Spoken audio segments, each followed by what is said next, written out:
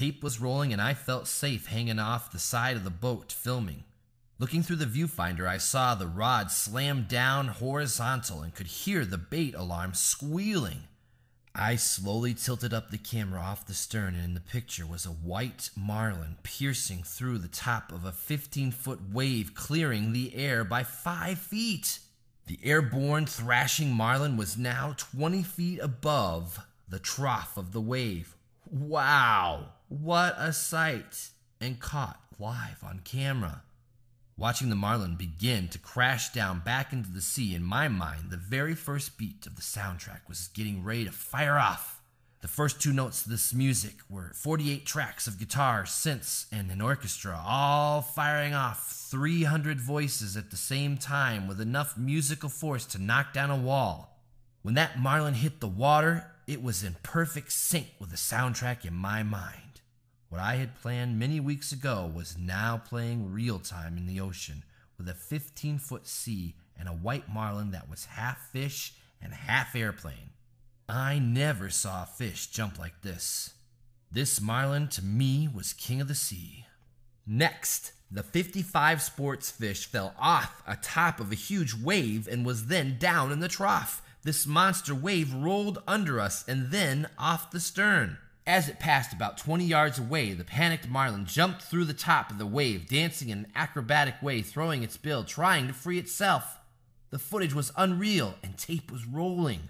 After about 15 minutes of filming, I repositioned 3 other times to continue to get the shots I wanted. Trick was in awe of this fish, and with the excitement of the sea conditions, made everyone's hair stand on end. Off the northeast port side, the dark skies plummeted down to the tips of the waves, and there emerged a wide waterspout.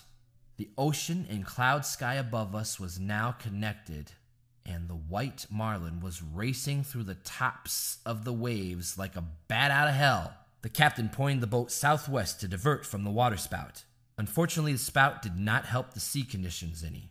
The captain had the second mate haul in the outriggers, fearing that they were getting too close to the crest of the waves. After the outriggers were secured, I attempted to get the mate to hold the camera, and I was going to try and get an interview with Trick while he was fighting the fish. This did not work. In these conditions, it was not wise to turn over this piece of camera gear to anyone. I called up on the intercom to the captain from below and told him that I was going to be doing some things with the camera in the back, and not to be concerned. I would have a safety line on me the entire time. This was an opportunity to get some once-in-a-lifetime footage, and I was gonna get it. The captain replied on the intercom, "Jim, that is fine, but be careful and also pass this on to the crew below. I have been on the VHF, and there is a charter boat from the Northern Fleet that is beginning to take on water. The Coast Guard has been notified, and we are now heading in that direction in case they need assistance. We are on standby. If I flash the floodlights 3 times, that means lines in immediately. Try to get that fish in ASAP." I replied, "Okay, Captain. We'll keep an eye on the floods. By the way, your bilge lights keep coming on down here on the circuit breaker panel." Captain said, "That's fine, Jim. We have a staged bilge system, and that is just the service pump. No problem." I said, "Captain, all 3 bilge lights are on. Do you have 3 service pumps?" Captain flew downstairs, waved me aside, and opened the flooded engine compartment. The raw water intake to the engine had come loose, and the boat was flooding with water. He quickly secured the hose by reclamping the seacock with 2 clamps. Then the captain hit the switch to the mother of all bilge pumps. This thing could have raised the Titanic. After the water was pumped out, the captain flew back up the ladder to the flybridge just in time for the port side canvas to rip off. This let a lot of spray into the flybridge, however, was not going to stop the captain from fishing. I repositioned myself on the stern and tied a line onto me to a secured cleat. Then I laid on the floor on the back deck with the camera pointing upwards. The sea would slide me around the back deck, which would enable me to get some incredible angle shots of reeling in the white marlin. This camera angle was also an interesting perspective of the massive waves that seemed to engulf us. This worked for about 15 minutes before my safety line broke and decided it was time to get shots from the flybridge. This is where I would film the remaining of the marlin sequence. The marlin was jumping directly behind the stern, which is always a dangerous situation. People get stabbed and sometimes even pulled over when the fish gets this close. It was only 2 weeks prior when a mate fishing offshore Hatteras was pulled over by a marlin. He got caught up in the line. The marlin dove and pulled the mate overboard. He was never seen again. These things do happen and did not want it happening to us. I told the captain that I had 20 minutes of footage and most of it was usable. The seas were building more, and I told him to do a quick release of the fish and we would be done. The mate released the marlin unharmed, and as the last roller moved beneath our boat, the freed marlin spiked through a wave and gave us one last frantic, poetic dance. The marlin fell back, crashing against the sea in a trough. Then his bill fenced across the waves for a moment, while quickly submerging beneath a vast, enraged sea blanketed by rain. That was the last we saw of that magnificent fish. We pointed the boat northwest and headed in. The other boat in the Northern Fleet that was taking on water was escorted in by the Coast Guard and returned safely. The inlet at Hatteras is one of the most dangerous in the world. There is a reason why they call this area the graveyard of the mid-Atlantic. Even in the 55 sports fish, we cavitated the port prop as we made the south turn in the inlet. We hit a wave broadside and threw the boat on its side like it was a puffer sailboat. My knees would continue to stay blue until we were steady in the Sound. We were finally out of the Atlantic. The magnolia tree had blessed us once more. Back at the dock, Wayne was still passed out. I figured it was a combination of food poisoning and seasickness. By the time the boat was cleaned up, the day was shot. We would stay one more night in Hatteras Village before heading back. The captain asked me if we wanted to stop by his favorite local bar for some fresh bluefin tuna. He had caught this fish and wanted the bar to cook it up and celebrate the day's shoot. We took Wayne to the room where he continued to rest and hopefully get better. I went down the street to meet the captain at the sandbar for drinks and fresh tuna. I also brought my camera to show him some of the footage. We ordered several drinks because it had been an extremely rough day out at sea. I explained to the captain the soundtrack I had written for this marlin shoot and just how awesome the footage was going to work with the music I had written. I was very excited about editing this show, more so than any other show I had produced so far. The captain was very gracious, and he knew that the footage we got was fairly rare for those days. I knew I was sitting on film that, once edited, was going to drive our viewers nuts with excitement. We would be the talk of the town for years. At least, that is what I thought. The next day, we got up, and Wayne was still in horrible shape, and this is when I began to think something might be seriously wrong with him. In my biz, people get seasick and eat bad food on the road all the time. It happens frequently, but this now seemed to be something much more. On the road traveling north on the Outer Banks, the waves were still crashing the shoreline. I thought to myself I was so grateful the marlin gave us such a good show, then was set free to live its life in the ocean. The anticipation of editing this show was killing me. Worrying about Wayne, I called his girlfriend and told her about his illness. I explained that we thought it was food poisoning and seasickness, however, now I was thinking it could be something else. I told her, I am bringing him to you, and I want you to keep a close eye on him. I am worried that something is going on, but I don't know what. She appreciated it and said she would take care of him and keep a watchful eye. I drove Wayne to his girlfriend's, and his condition worsened. He could hardly get out of the truck. Things were not looking good. She said to put him on the sofa, and she would watch him and see how he does. She said there was a medical center close to her house, and she would take him there if necessary.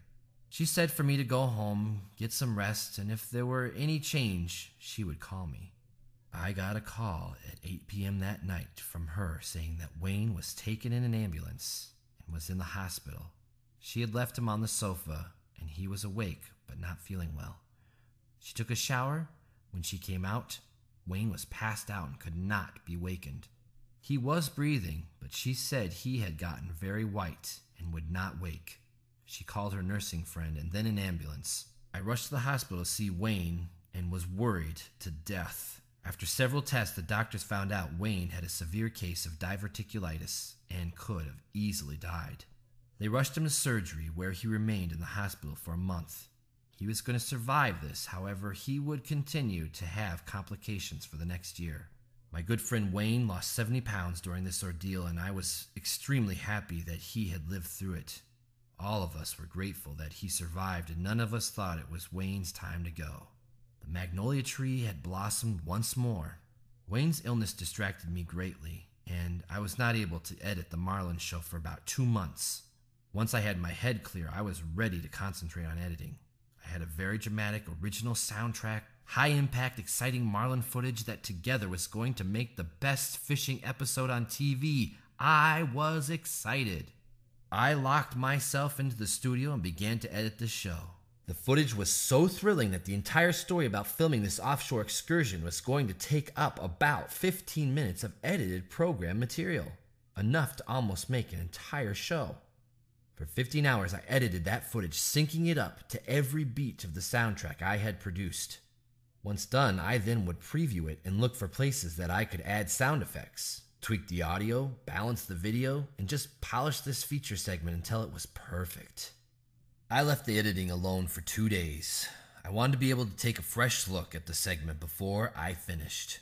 I fired up the studio, cranked everything up, and sat in front of my main studio television monitor with an Alesis audio reference monitor to my left and one to the right.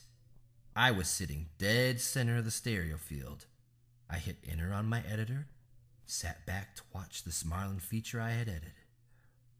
Oh, wow, this is good shit. The music, the Marlin jumping out of 15-foot seas, the dark sky, I just knew that it was going to blow everyone's socks right off. I was so proud of what we had accomplished. The footage and the soundtrack together were better than anything else I ever seen on any outdoor program. This was going to be big, I thought. There was one little problem, though. I did not have enough footage to finish the show, so I needed a filler segment to complete the program. The previous Thanksgiving, we shot a little segment in my backyard overlooking the lake about how to deep fry a turkey. It was a simple little piece that was one take, with me just talking about the deep fryer and a few tips on how best to deep fry turkeys. The good thing was that the little cooking segment was only about 3 minutes and fit perfectly at the end of the Marlin episode. By including the deep fried turkey cooking segment, the Marlin show would be completed and ready for air. I could have this feature airing on national TV in 1 month.